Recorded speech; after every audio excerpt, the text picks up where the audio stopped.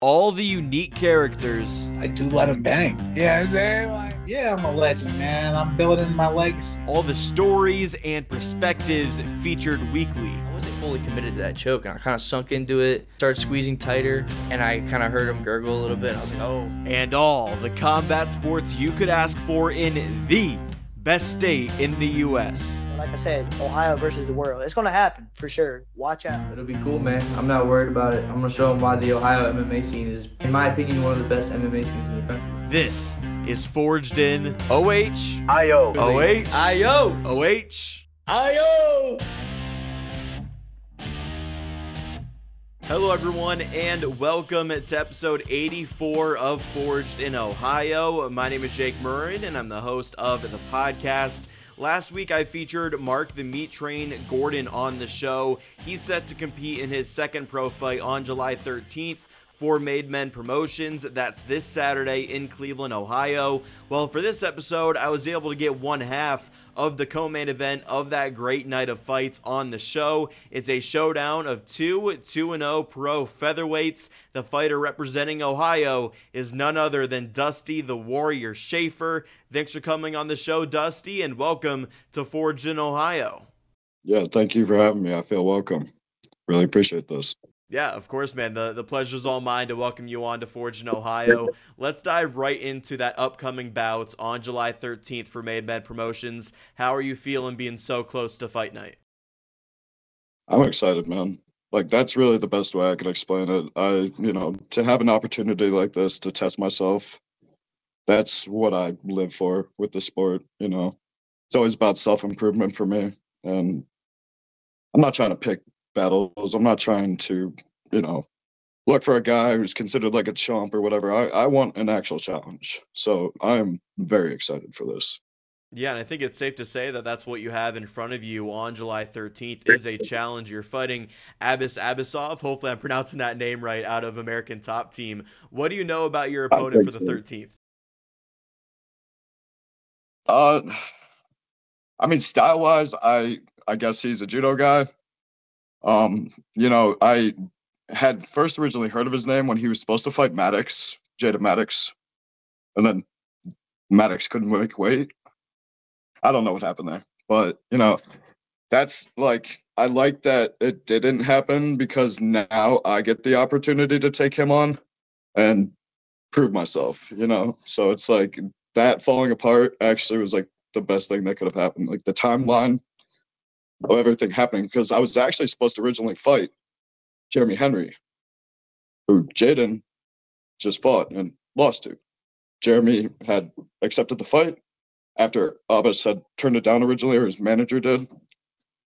And then about like 2 days later, Henry got back and was like, yeah, we're actually going to take this other opportunity. I believe it was a better pay, which makes sense. And Henry ended up going to beat him. So, I just think the whole connection there is kind of funny between me, Abbas, Henry, and I should say Quad, because Maddox was in the mix now. But yeah, so you like how that turned out. You like the new opponent and the new challenge ahead of you for the 13th, it sounds like. Yeah, I like that. Abbas was my original opponent, and I was ready for both of them. And, when Abbas, I don't know, I guess it was his manager who had not wanted to take the fight. So we moved on to Henry, and then Henry moved on to Maddox, and then Abbas circled back around. So it was just a cool thing, because it was also Abbas that was supposed to originally fight Maddox, and Abbas also had fought Henry and beat Henry, so it's like, do your MMA math there. It's just it's a cool thing to me. Many people probably didn't know that, so figured I'd throw it out there. Yeah, I definitely didn't know that either. Is Abbas the type of opponent that motivates you and gets you that much more excited for fight night?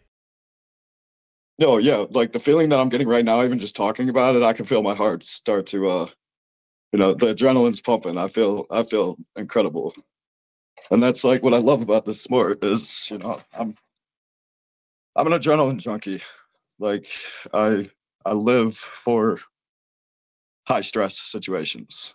Yeah, I love it, man. How do you deal with that stress of fight week? And I know you're talking about how excited you are for July 13th, but I'm sure there's some stress and anxiety there too. That's common in the fight Oh, game. yeah, there's stress, there's anxiety, there's fear, there's all of it, and I take all of it in. I don't try to shut anything out. I take it for what it is and, you know, allow those feelings to have me perform the way that I would like to perform. I feel that, if you try to like shut out that fear and that anxiety, it won't actually, put you at your full best capabilities. So, and that's something that like a few legendary fighters have talked about. And I really it's something that's stuck with me, just driving off of the fear, driving off of the anxiety. And obviously, there's a lot on the line. We're both 2-0. We have, this is a professional fight as well. We have a lot to lose, both of us. I'm sure he's feeling some type of way as well. But that's what's fun about this. Yeah, 1-0 has to go, as they always say. I know you might not want to reveal his biggest weakness in your mind. You kind of mentioned how he's really good at judo, but what do you think he does well? What's his biggest strength as a fighter? I think he has good distance management, and he can definitely, he has a little bit of grappling from what I've seen. I haven't really watched too much tape. I try not to. I'll dive into it a little bit, but I'd rather just fight the way I know how to fight and put trust into it. Now, there is some things that we have tweaked for this camp just based on what we've seen. But for the most part, it's, I believe in myself. Yeah, I like that. Do you think that might come that might come into effect later on in your career when you're fighting guys who have more experience and you're more experienced, where you might watch more footage or really change and create a game plan for them? Whereas right now you're more so worried about yourself and fighting as, Dusty the Warrior Shaffer and what you've been doing your whole career so far. Yeah, I think eventually it's going to have to get to that point. I like the way GSP had kind of explained it with his coaches. They actually would literally slow down the videos to go frame by frame and then see where the openings were in a very slow pace and then start to form a game from there. Okay, we see, he throws this attack, leaves himself open to the left side. So that would be the perfect time to make an attack to the left or vice versa. So yeah, I mean, I try to look at this in a scientific way, I guess you can say it. I've always been a science fanatic. Even growing up, it was one of my favorite subjects that I actually enjoyed. Not that I did not enjoy school, but science made it bearable. Science in art class. So yeah, I love how you kind of incorporate that knowledge into mixed martial arts. Are there guys that maybe you looked up to while getting into the sport that kind of embrace that style as well, or maybe now you look at and kind of admire their style? So I already mentioned GSP. John Jones. John Jones was the first, big UFC guy that I can remember actually being excited to watch back in the day. And I just liked how free he was, he's so unorthodox that you can't prepare for something like that. I like modern day guys. I really like Charles Oliveira. Sugar Show, man, that dude. When it comes to striking, he's on another level. People have mixed feelings about him. I'm a fan personally. I'd like to fight him one day. I think it'd be awesome. Other guys, old or new. Always a fan of the way Connor, kind of created himself as the villain, and obviously did it better than pretty much anybody. Poetan, Alex Pereira, dude's a dog. If there's a Poetan fight, I'm watching it because it is just very exciting. And then Sean Strickland too. I like his style. I like the way that he stands and is very comfortable within range and just has perfect timing. You know, that fight with him versus Israel, where he just completely dismantled him, was one of the most exciting fights that I've watched recently. Yeah, who So saw that one coming? And that's a great list of fighters that you just listed too.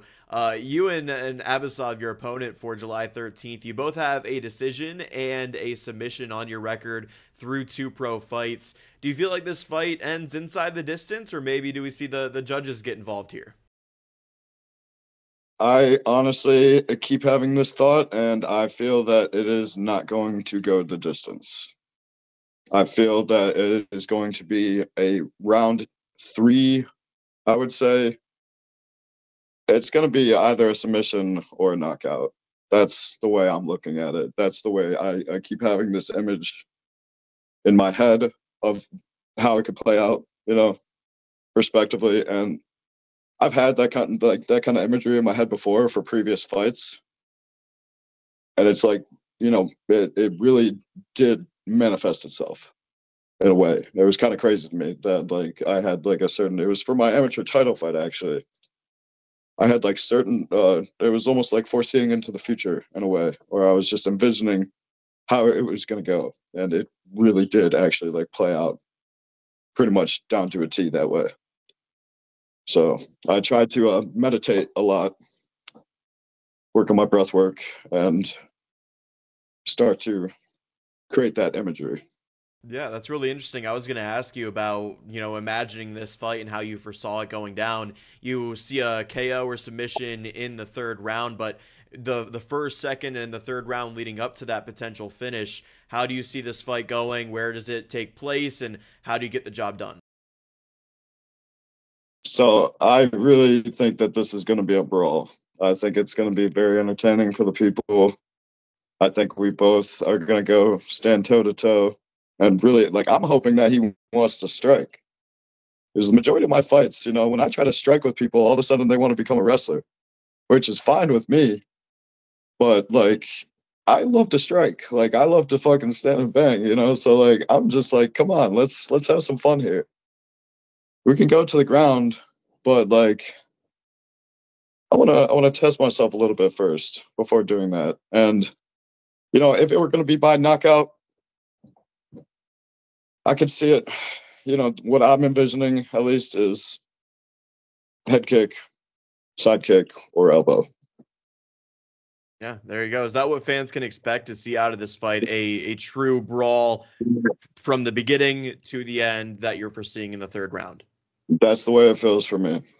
I feel that this is going to be a very entertaining fight, and people are going to be locked in on it. And, us being both at the levels that we are at, it should be that way too. So we're not trying to have, like, as a professional, especially as a professional, like, I understand like some amateur fights can kind of drag out and not be too entertaining just because both guys are not, like, they don't have that experience yet. They don't like understand certain things yet.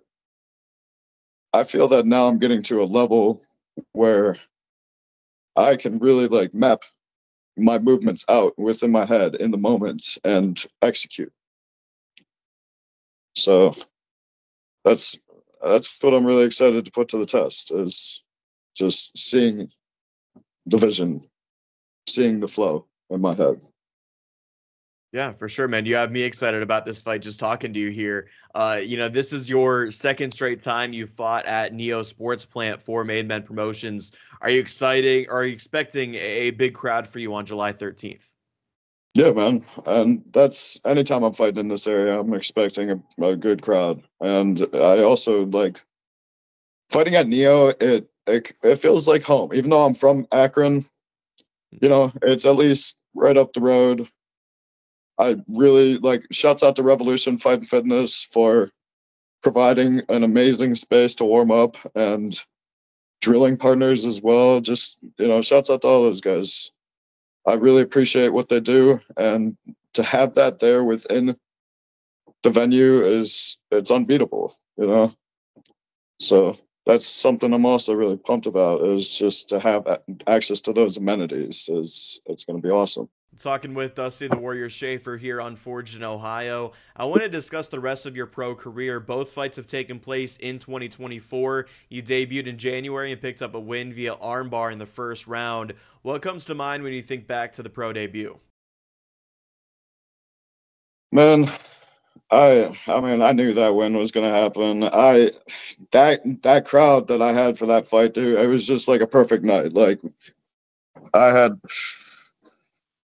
I mean, 5 figures in sales for tickets. You know, it couldn't have gone any better for a debut. And to kind of make a statement that, like, hey, I'm not, not doing this for fun. I'm not doing, like, this is something that I live for, and I really appreciate everyone that did make it out to support me as well. I could, like, if you go back and watch, I believe there's something on YouTube, you can just hear the crowd, everybody into it. It was incredible. It was a really cool feeling. And to, get the submission in the first round, like, it just felt easy, man. It felt like the nerves, I didn't really have, like, I got a weird thing when I'm walking to the cage where, like, the nerves just kind of dissipate.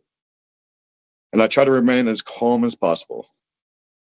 And that fight, I was locked in. And it was just, I knew that walking to the cage, I already had this.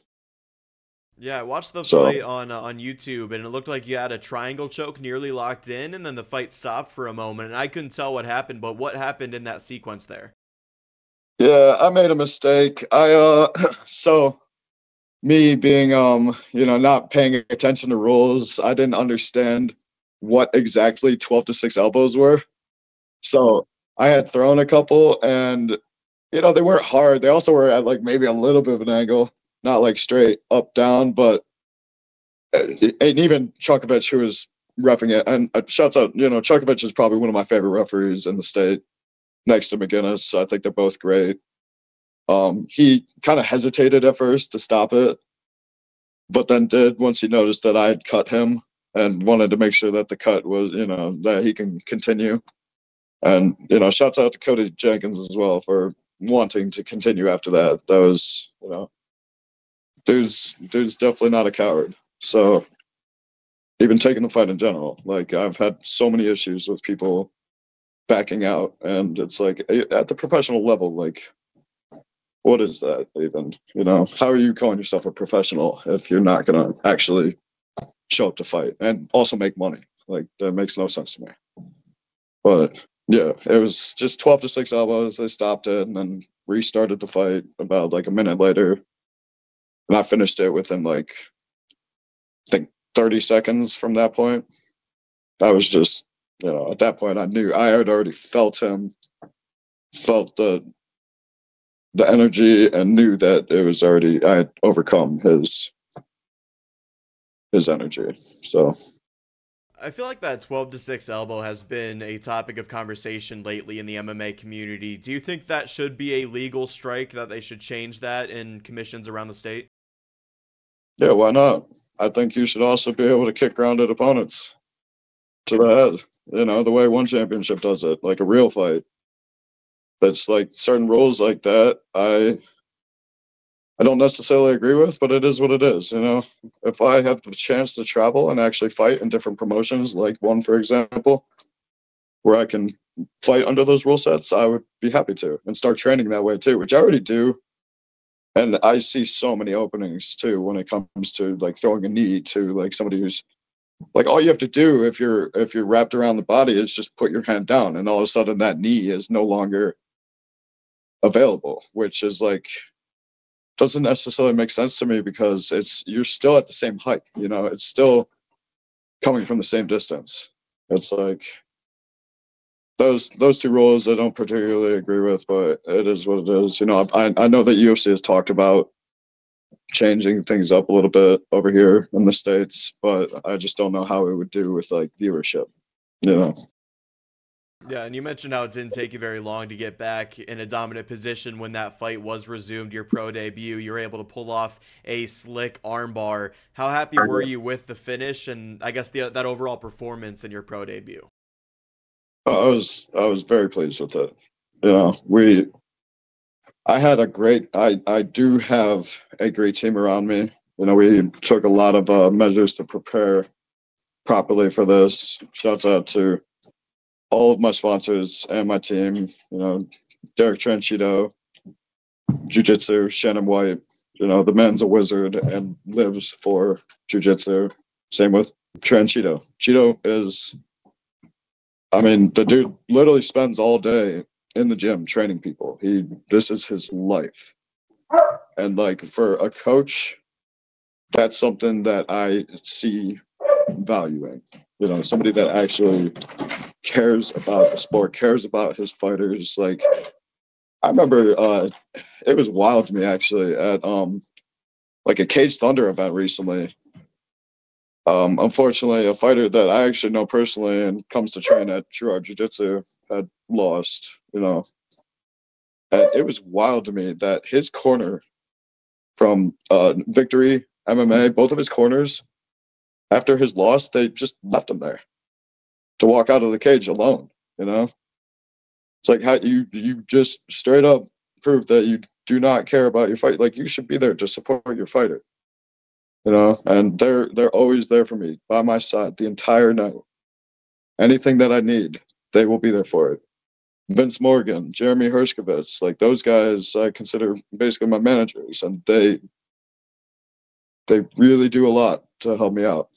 You know, it's not like I can be working full time. I mainly try to train full time, so they'll help me out on that side of things just to make the dream work. And I really do appreciate that. I do a lot. And shouts out to all my sponsors too. Yeah, when you're picking up on those types of things, you know, cornering, and it sounds like you have a great mind for this business, maybe a future in coaching could be in the works for you, it sounds like maybe. Yeah, I've already so I'm already cornering guys as we speak. Apex Fight Systems is one of my 3 gyms that I travel to primarily. And with Apex, you know, Apex is, and I've said this before, Brian Clark is a great dude for providing the space for Apex. And there's so many young kids there that just need a little bit of direction. And, you know, somebody who to look up to in a way. And it's not like I mean, I will say straight up that I do kind of want to be that person for them to kind of role model after in a way. I try to do that for anybody. It's like, be respectful, you know. After every fight that I've had, -1, because, you know, guy was just not respectful to me, so I didn't feel respect to him. I bow to every single one of my opponents. I appreciate that they stepped up to, you know, take on such a challenge. It's all about respect for me. And like with Apex, there's a lot of young guys that I have, you know, taken upon myself to help coach when it comes to jiu-jitsu and then MMA knowledge in general. Brian's doing a good job of the striking knowledge, so I try to make up for the other side of things, which is the ground game and MMA in general. And I mean, I cornered 6 or 7 guys out of that gym right now. With that experience being a cornerman in MMA, I guess, like, what does it take to be a good cornerman in your role on the team? I always, like, one thing that I really, really try to stress on, or not stress on people, but like harp on people, is to remain calm, like I do myself. And that comes through breath work. That comes through keeping a clear mind, meditation, especially fight night, you know, and leading up to the fight night, as we're doing sparring rounds and things like that, I will also actively corner while my potential fighters are in the cage so that they can get used to my voice and get used to, you know, as soon as I say something, they can do it relatively quickly. And you know, when you do it in a timely manner, things work out. So it's all about timing in the sport. And remaining calm, not letting your heart rate get too high. You know, bringing the stress down, the heart rate goes down, you perform better. So like, and then, you know, when it comes to the jiu-jitsu, I'm always like, Brian and I are together, I try to focus more on the jiu-jitsu aspects of the fight, where Brian will focus a little more on the striking. And it's just like a good combination that we have, where, both of our knowledge together helps make fighters actually perform the way they want to. And I mean, just have fun. That's like, how often do you get to legally fight somebody and not catch any repercussions? That's one of the best parts about it. I always try to remind guys of that. It's like, you can't fight in the streets and not like potentially actually injure somebody and then, catch a charge from it. You can't do that. Yeah, that's a great point too. I've talked to fighters in the past who have cornered teammates, and they talk about how they're more stressed cornering teammates than when it's them making that walk and they're competing themselves. Can the same be said with your experience? Yeah, I definitely feel the stress. Like I sometimes feel more stressed than some of the guys that I corner, and like the Paraback twins, for example. I've only cornered Roman so far, but I plan to corner Milan as well. And I mean, when Roman's fighting specifically, I'm nervous as shit, just because he's got so much potential. And it's like he's doing so well, but it's like the risk is getting higher and higher the further he goes. And that would be the same for Milan as he gets back into the circuit of things.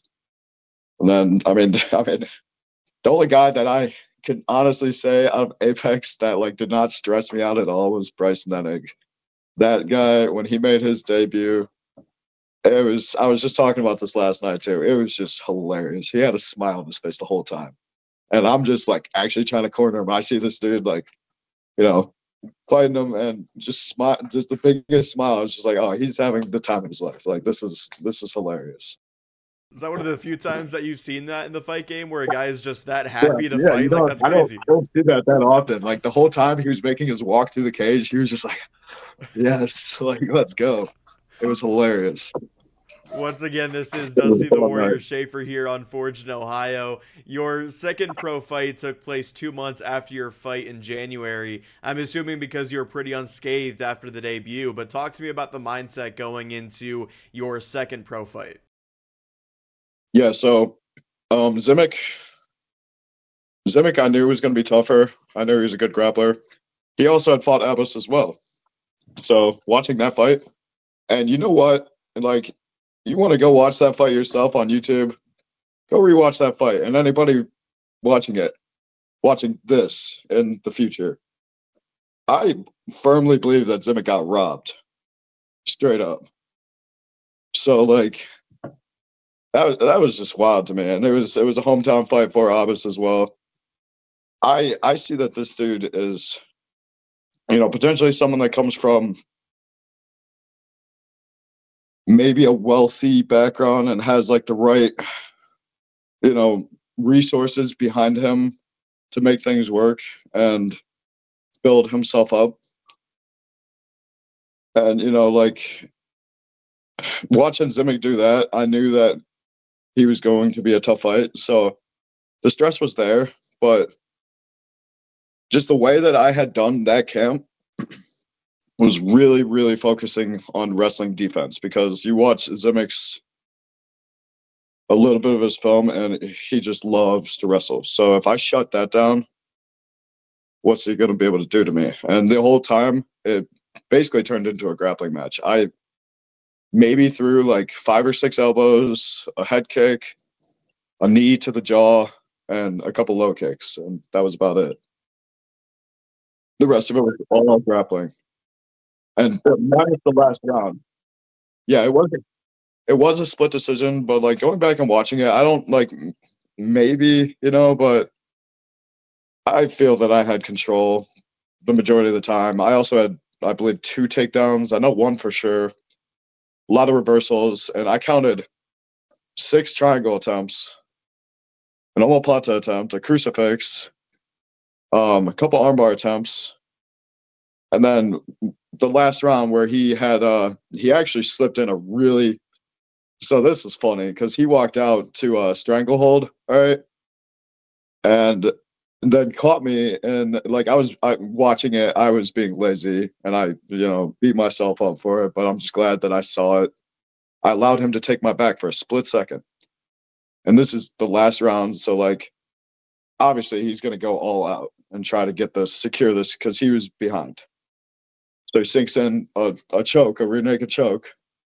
And the entire time I just have Stranglehold playing in my head, and I'm just like, this is not happening right now. Like, I am getting out or I am going out. There's no other option. I made the decision in my head and ended up getting out. And from there, I just actively started striking. So I mentioned Charles Oliveira. Charles Oliveira has a certain striking style from like half guard, using a knee shield and covering from guard. So I had worked that with my cornerman, James Moore, in the past. And James Moore, shouts out to James, because that dude also lives for the sport. He's one of the best cornermen that I could ever ask for, other than Cheeto and then Corey Wheeler for that specific fight. They all love martial arts. And like, most people when they're scrolling on their phones, they're looking at stupid shit, James, every time I see this dude on his phone, it's technique videos. Like, this dude has thousands of dollars worth of technique videos that he just watches and watches and watches, and then helps form my game through it. And I cannot appreciate him enough for that. So I used that Charles Oliveira striking from the ground, from my back, to pretty much secure the win that round, because I was just delivering blows that were solid blows, like I could feel it, like the back of the hand, hammer fist, where the glove isn't covering, perfect spot to strike. So I have to ask about the stranglehold story, because I've talked to fighters in the past who almost black out during their fights and they can't even remember what happened, but hey, they got their hand raised and that's all that matters. For you to have the presence of mind in the moment to be singing that song in your head and then also refer to something that Charles Oliveira does in that fight, is that just your fighting style, to be that aware of what's going on at all times?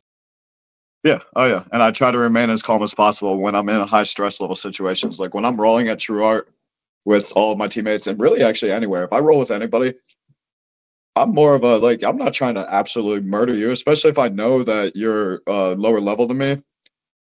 I will let you get compromising positions on me. And then for me, I am a defensive jiu-jitsu player. I thoroughly enjoy letting people get chokes in on me and get, very bad positions to put me in. And then I work out of them. And I think that really has a lot to, I can really vouch for that being the reason that I was able to get out of that choke. I knew exactly what I needed to do. I remained calm. I took like my last breath, because he did actually, like, that choke was in. I was not breathing. But, like, you can hold your breath for like a minute. So like, minute's a long time. I just, I said, all right, well, if I go out, I go out. But if I don't try to get out right now, I'm going to lose. So. Yeah, there you go, man. So the fight on July 13th, it's going to be your third fight this year, the third in a 6-month span. Is this the type of activity that you were looking for to start your pro career? Yeah, so I had originally set this in my head that within 6 months I wanted to get 3 fights, and we are right on schedule. So it's every 2 months a fight, and take minimal damage per fight. Obviously if there was damage taken, we'll take a little more time and recover. I believe after this one is when I will take, depending on the opportunities that come up, I am looking to travel and start to broaden my reach of, training partners and just experience in general. I feel that I'm at that point now to where I got to start to level up a little bit through training with guys that are a lot better than me. So that's what I think that's going to be the plan after this fight, at least for a couple months, finish out the rest of summer training and getting ready for the next year to come around. Now, if I can get maybe like 2 more fights and finish out a whole year 5-0 as a professional, I mean, I'd say that's pretty damn good. I'd say that making a statement versus also game opponents as well, opponents that have winning records, that are challenging. I'm not looking, if you don't have a record that doesn't appeal to me, I'm honestly not interested. It's just like, I'll fight anybody, but like, it's like, is this gonna actually test me? Now, how does the body hold up having gone through 2 fights already this year? And I'm sure there's a physical toll that you're taking in the gym too. You're approaching your 3rd fight, and you might want to fight more this year after this one. So I do practice. I take a lot of measures for recovery. With this camp, and I'm a daily runner too, so like my body's always moving.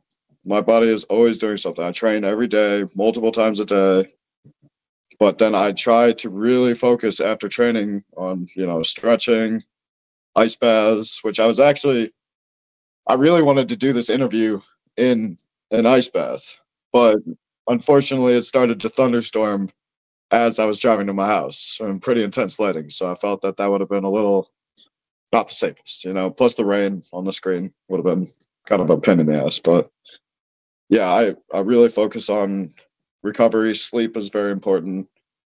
And then just my diet in general. I've been able to clean up my diet thanks to my sponsor and also dietitian, Mike Walker. And he's also written up a workout plan for me. So I got back into weight training pretty consistently to really just make sure my body is fortified.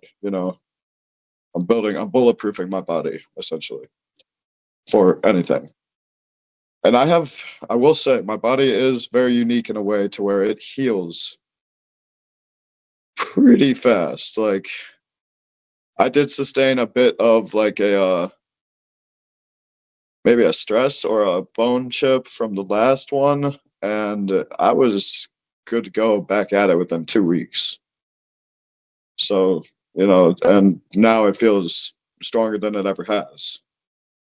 It's weird. The calcification of my bones is really actually, I think made my body the way that it is to where it can withhold. You're still very young at 27 years old with your physical prime still ahead of you. But is it safe to say that I'm talking to the best version we've seen so far of Dusty Shaffer? Not even close. Is that an exciting feeling to know that, as good as you are now, there's still so much room for improvement and mastering to be done in areas to become an even better version of yourself? It is very exciting. I like that question. That's a good one. It's like the way I see it, I turned pro at age 27. I have a solid 10 years, if not more. Like depending on how my body holds up, I might fight till 40. Like as long as I'm taking the right precautions, my head's all right. Obviously that's the most important thing is your brain. And I'm taking the right measures to protect the brain. To have, and I'm hoping also within that time that technology advances to be able to help fighters with issues like CTE or just bone and muscle injuries in general. I intend on having a very long professional career, and it's just getting started. Like I look at this fight as this is kind of my breakout of really solidifying that I am who I say I am, and I am really about this life. I live for martial arts. What can you achieve in mixed martial arts, no matter how big or small in these 10 or so years that you're trying to compete? What can you achieve in the sport? I'm not hoping, but what I will achieve is working through a promotion that is, a high level. Now, whether it's UFC, whether it's the Bellator PFL merge, whoever's paying, I'm not like too picky about that. It's like whoever's going to pay me, and then help to provide the vision that I have to create for the MMA community here within Akron, Ohio, or to help assist with guys like Brian, for example, with Apex. You know, money with the MMA community, we're all starving artists. None of us really, we don't have time to work real jobs. You know, I don't necessarily. So like, money's always an issue. And I'm trying to, like, the vision that I have is to no longer have that be an issue, to create a system where, you know, fighters who are actually like-minded like myself can train the way that they want to and have a facility to do so. So, and that's go on. That's like something similar to like maybe the way that Strong Style has like their facility for like their fight team and whatever, but like better, you know. And also within Akron, like everything seems to be up in Cleveland, but like everyone kind of slips past Akron and how special that city is, you know. So I'm also looking at myself as becoming the next athlete out of Akron, Ohio, other than, you know, the famous LeBron James. I would see myself at that level, but in a different sport. For sure, man. Are those the things that motivate you? Are those the goals that you're fighting for every day and in every fight that you're competing in? Yeah, for sure. You know, that's like, this is an everyday grind. It's not going to be easy. It's going to take teamwork. I can't do it all myself. I can fight, you know, but like when it comes to the business side of things, I'm not like, you know, the most keen to it. I'd rather, you know, find the people that are and work together with them to make the vision come to life. All right, well, the next stop for you is July 13th. I can't wait for the fight. Before we wrap up, anything you want to shout out here at the back end of the show, I'll give you the floor here. Yeah, so, I mean, I mentioned my sponsors earlier. We got Winking Sun is, sorry. So, Winking Sun was my first original sponsor that ever actually hopped on board with believing in me. Jeremy, like I said, is not only a manager but a sponsor of mine, Jeremy Hershkovitz. Custom Home Exteriors, shouts out to them. Apollo Roofing and Supply. My merch, not this merch specifically, but here. My merch was done by Bullseye Active Sportswear, which they did a very good job on it. Very nice. And this was something that I kind of went back and forth with them on to create, and I intend on doing more as we go down the road to really start to, you know, create a brand to have people rep and get the name out there even more. Obviously, Mike Walker, my nutritionist, and Whitey's Booze and Burgers. So Whitey's Booze and Burgers was my father's restaurant that he manages. It's basically how my family's built. If nobody knows, they're out in Richfield. Go check them out. If you like a good burger, that's basically where I grew up. So always have love for them, and you know, just all my coaches, all my teammates, everyone that, you know, doesn't have to show up every day, but they still decide to help me, and I help them as well. It's a mutual back and forth. And, you know, those guys, everyone at True Art and everyone at Apex, and then Powers Martial Arts. Shouts out to Ed Powers as well for providing that space. I cannot thank them enough. You know, they're all incredible people. I've made some of the coolest connections from mixed martial arts. A lot of people that are like-minded like myself and are just wanting to improve, you know. So, and yeah, I mean, we got also on that night 2 other guys that I train with specifically. And you also said that Mark Gordon was the last one on this podcast, and Mark's a great guy. I'm excited to be fighting alongside him again. And I believe Jordan Tagg and also Jake Tavano are fighting that night. And Jordan comes to help us with wrestling. He's solid, dude.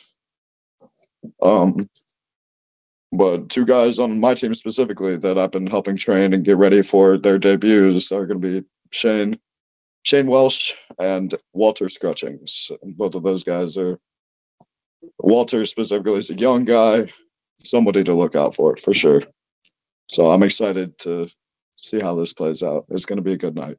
All right, there you have it. Thanks again, Dusty, for coming on the show. I appreciate you taking some time out of the weekend during camp ahead of what's a highly anticipated fight on July 13th. Before I let you go, I always do the OHIO chant with fighters who join me on this show. So if you could help me out here, OH. IO. Thanks, Let's Dusty. go. Thanks again for the time. 3-3-0. Go get the job done on July 13th. I'm wishing you the best, and we'll talk again soon, man. Yes, sir. Yes, sir. It was good talking. Thank you. That was Dusty the Warrior Shaffer, the 2-0 professional mixed martial artist. You can see Dusty fight in the co-main event of Made Men Promotions card this Saturday, July 13th in Cleveland, Ohio. I've had Mark Gordon and now Dusty Shaffer on Forged in Ohio in back-to-back weeks. They're both competing on that card. So is Alex Aleko Poinar out of Extreme Couture, who joined the show in January. So feel free to check out that episode as well. As always, all episodes of Forged in Ohio can be found on the show's official YouTube channel and on all podcast platforms. It would mean a lot to me if you could download episodes, like these videos, and subscribe to the channel if you're new. And for more content, check us out on Instagram and Facebook at Forged in Ohio. Thank you all for watching or tuning in to another episode. I've been your host, Jake Murren, and this was Forged in Ohio.